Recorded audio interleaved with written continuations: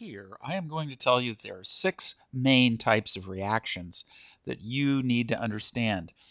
Well, really I lie, because within these 6 main types of reactions, there are other groups of reactions you need to understand.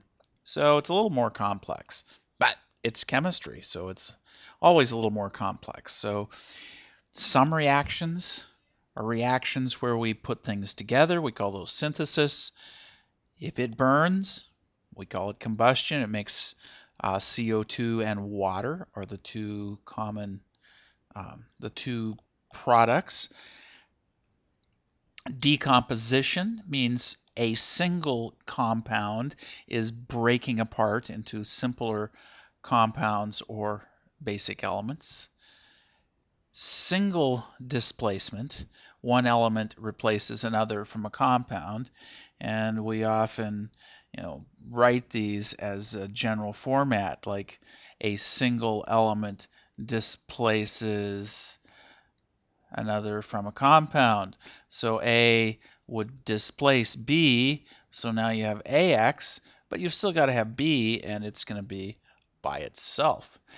So the 5th kind of reaction is double displacement.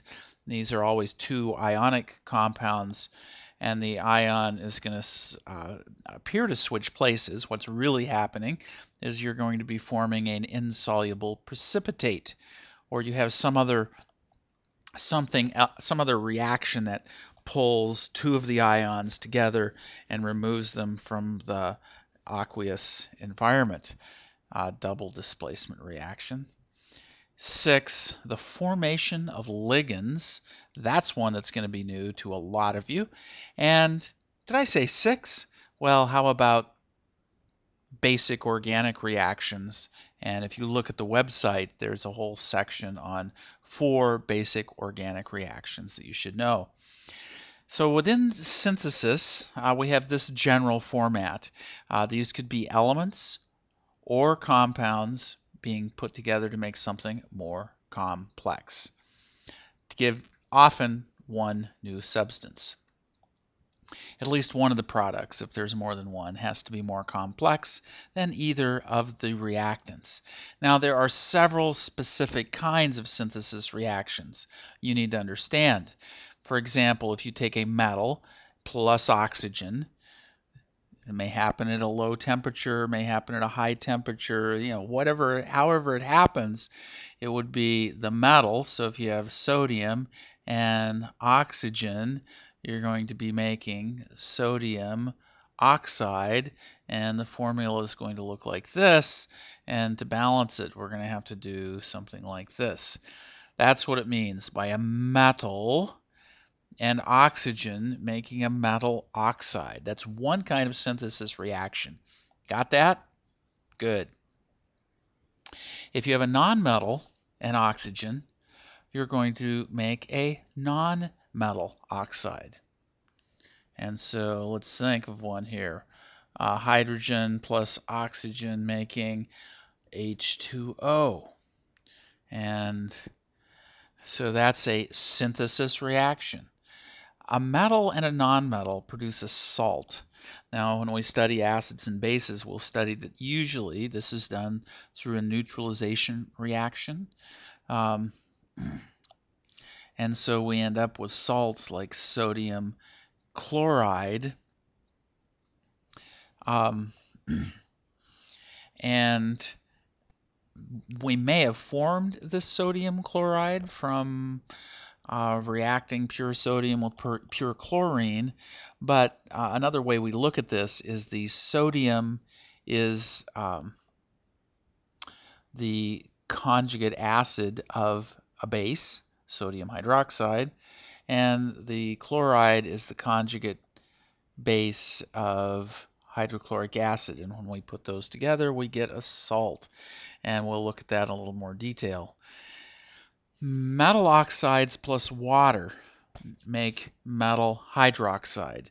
So if you have calcium hydroxide, for example, calcium oxide is a metal oxide, and if we combine that with water, we're adding a metal oxide and water, and we will make the metal. Here's the metal. So it'll be Ca and hydroxide, and then we'd have to balance the equation. That's the metal hydroxide that's produced. If you have a nonmetal and oxide, a nonmetal oxide and water, you'll make an acid that contains oxygen, or an oxyacid. So one thing that you've watched us do in class a lot is to have this non-metal oxide, carbon dioxide, and we combine it with water, and we're going to make carbonic acid, H2CO3, carbonic acid. And so that's the oxyacid that contains oxygen. So those are some notable examples of types of synthesis reactions. So be sure you are able to look at and do any of those synthesis reactions. Combustion reactions. Well, this is a little simpler. Oxygen combines with a substance and releases energy in the form of heat and light, and we think of this as burning. So, common examples would be like methane. Methane combines with oxygen to produce CO2 and H2O.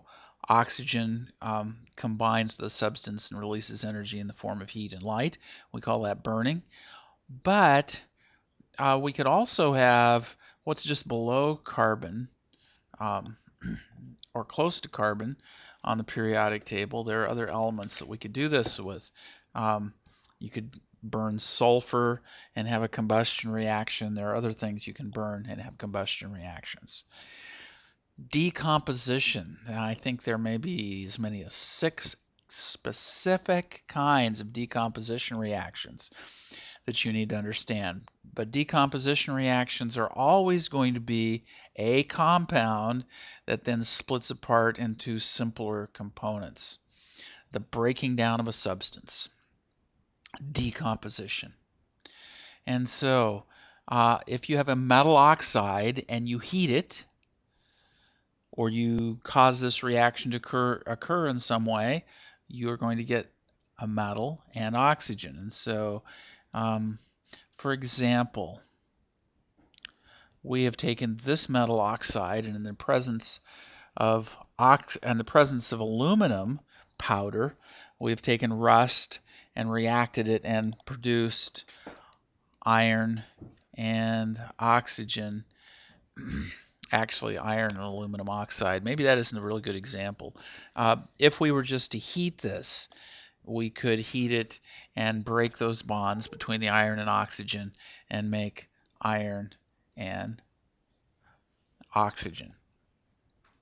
So that's the kind of reaction we're talking about here. One kind of decomposition. If you have a metallic carbonate and you heat it, you will make metallic oxide and carbon dioxide. So here's a metal, right? So what's the metallic carbonate? We're going to call it metal carbonate. There we go. Na2CO3 carbonate. Na2CO3, when it's heated, you will make the metal oxide. So the metal is Na, oxide, so that'd be Na2O. And what else do we make? Carbon dioxide. And you have carried that out in your first year chemistry. That is one of the reactions you would have done. And if you have a metal hydrogen carbonate, that would, in this case, I'm just going to stick with the same metal, hydrogen carbonate. You may recognize that as baking soda.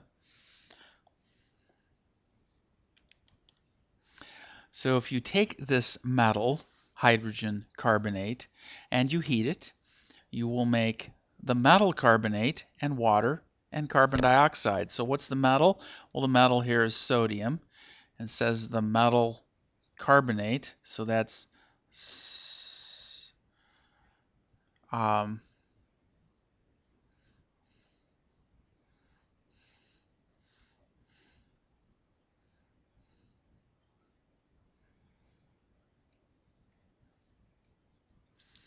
and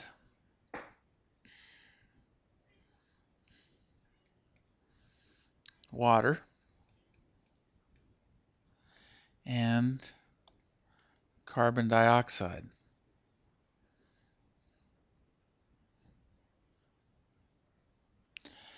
If you heat a metal chlorate, so metal chlorates would be things like NaClO3,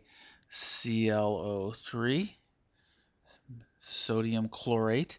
If you heat that, you're going to make the metal chloride. The metal we had was sodium and chloride, and you're going to make oxygen. Now, one thing you will find out that is when you do this and we balance this equation, you'll see we get a fairly large payout of oxygen. And so this large amount of oxygen means that this oxygen can support combustion. And so these kind of compounds are often used for things like black powder, make things that are going to blow up or burn very rapidly because there are large amounts of oxygen available to support rapid combustion. Metal nitrates, when heated, make oxygen and also then serve as a source of combustion. So if we're talking in the metal here, sodium and nitrate, NO3, when heated, makes metal. There's our metal. It could be any metal, but we're just using sodium as our example. Lithium, potassium, copper, iron, any metal. Makes the metal nitrite. There's metal nitrite and O2. So you'll see once again that in the process of balancing this, you're going to get some oxygen, not quite as much as in the previous example. Let's see, to balance this, we're going to have to put a 2 here and a 2 here. And there, that's it, isn't it? It's balanced. 6 oxygen, 6 oxygen. And if you have a peroxide of any kind, a metal peroxide will also decompose to produce the metal oxide and oxygen. So in this case, we're talking about hydrogen peroxide. But if this were a metal, like sodium, you would get the same reaction in that you would get that material. In this case, it's going to be hydrogen and oxygen compound, and of course O2.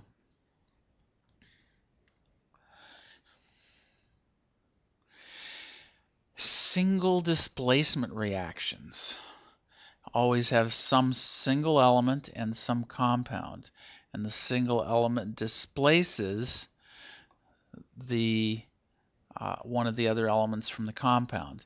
Now, if this single element is a metal, it's going to displace the metal from the compound. If this single element is a nonmetal, it's going to displace the nonmetal from the compound. So a single element replaces a similar element that is part of a compound. This can only happen if there's a single element that is more active than the similar element in the compound. So you can use the activity series that will be with your test to determine whether or not a single displacement reaction will occur. So you may want to take some time to review using that activity series.